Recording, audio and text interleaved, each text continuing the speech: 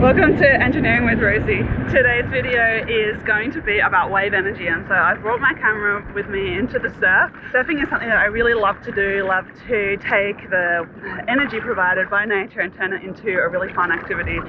And of course you can also use this same power to generate electricity.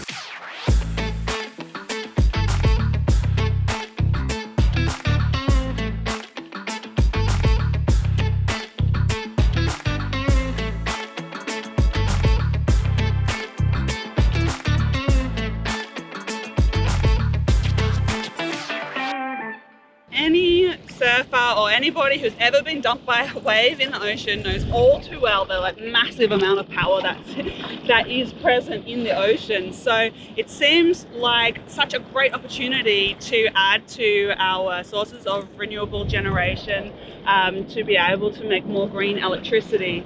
And I feel like we've been hearing about wave energy projects for decades now, but we still haven't really seen it gone mainstream in the same way that wind and solar have over that same period. And I wanted to investigate a bit more about what are the engineering reasons for this, what are the technology challenges that have proved so difficult to solve that is the reason for why we haven't yet begun to harvest a large amount of the power available from waves for renewable energy generation. What the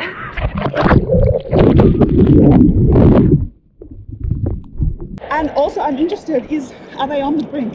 Are these problems about to be solved? Are we going to see a massive increase in wave energy anytime soon? Will this be a big part of our transition to a renewable green future?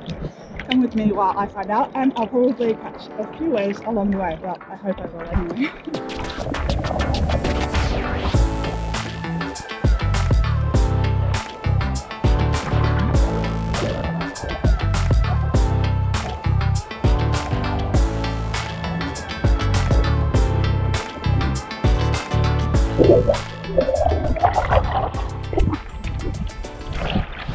So the first thing we need to talk about is probably what is wave energy. So every wave starts off as a ripple. You can see the water surface today, it's a little bit stirred up. There's not a lot of wind, but just the light wind, the turbulent air over the top of the water stirs up little ripples. And then when wind pushes on one of these raised ripples, it can build into a bigger ripple. And then over time, if the wind is pushing in the same direction, it will build bigger and bigger until eventually it becomes a wave. And the cool thing about ocean waves, like any other kind of wave, the water itself isn't traveling in the direction of the wave, it's just energy traveling through the water. So it's like the same thing as my voice is energy traveling through the air to the camera, not actual air particles traveling from my throat into the camera. That's really great for surfing because it means that you can have quite big waves on a day like today when there's not much wind around, and that's really, really nice conditions to surf. But it makes it a little bit challenging for wave energy engineers because there isn't a lot of water moving in the direction of the wave. It means you can't use that flow to directly turn a turbine the same way that hydroelectricity is generated. So they have to come up with an indirect way to use this motion to generate electricity. There's a few ways that they can do that, and actually like a ton, like 10, 50, 100, I don't know how many, but there's so many different wave technologies out there.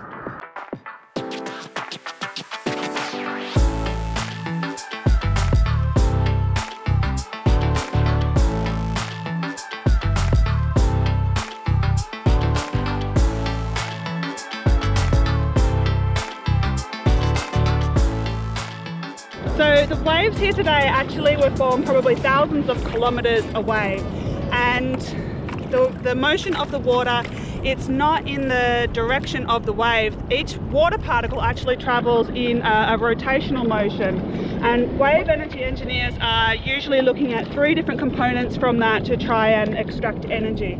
There's an up-down motion called heaving, and you can see this when the waves pass. Unless the surfer is actually catching a wave, you're just going to bob up and down with the wave in the same position, just like this one passing now.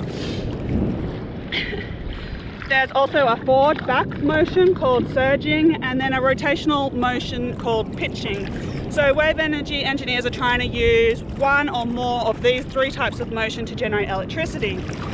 So that's not as easy as in hydroelectricity, where the water just directly falls on a turbine and then pushes it around, which turns a generator.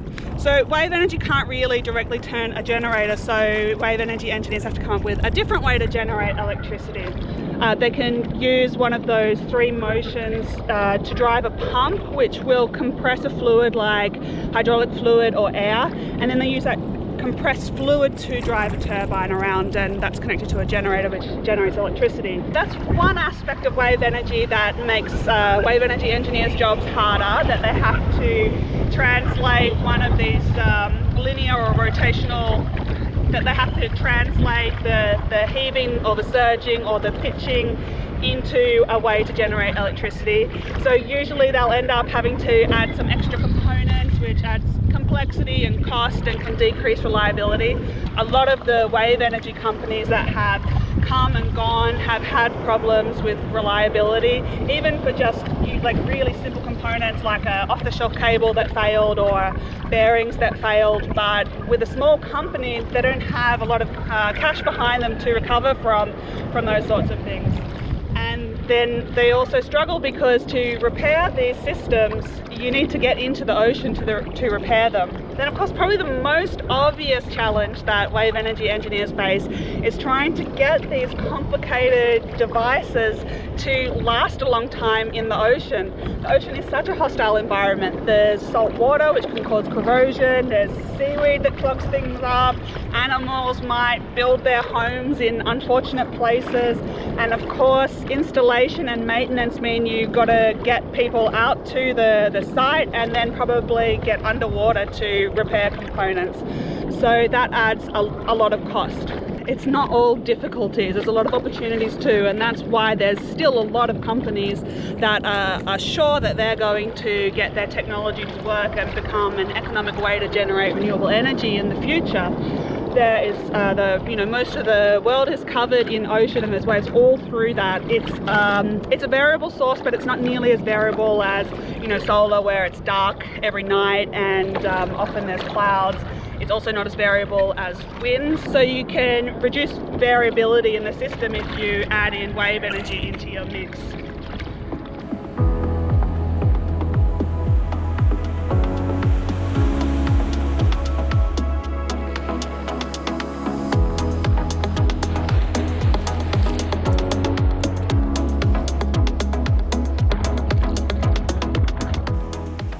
Alright, so that pretty much exhausts everything that I know about wave energy, and I still don't feel like I've really figured out the answer to why wave energy hasn't taken off yet. Yeah, okay, so there's a linear motion that needs to be translated to a rotational motion, but that hasn't stopped piston engines from being the main way to power a car for the last 100 years. Wave energy devices are more complicated than wind or hydro or other ways where you can directly turn a turbine. But a jet engine is really complicated, but it doesn't mean that people have been flying around in hot air balloons, which are a lot more simple. So neither of these reasons really gives a good enough explanation for why wave energy hasn't taken off yet, and it definitely doesn't prove that it's never going to. What I'm going to do next is talk to some experts in the industry and find out what are the technical challenges that they have solved already in the past, what are the big ones left to solve, and whether they think that wave energy is going to become mainstream in the near future. So keep an eye out for future videos where I'll be looking into specific wave energy types with experts from the field. Keep a lookout for those videos in the future, and in the meantime, please like and subscribe, and if there's any topics you didn't understand, then make sure you leave a comment for me and I will reply to those. And I also love it when people leave suggestions for new video ideas, so please leave those in the comments too, and I'll see you next time.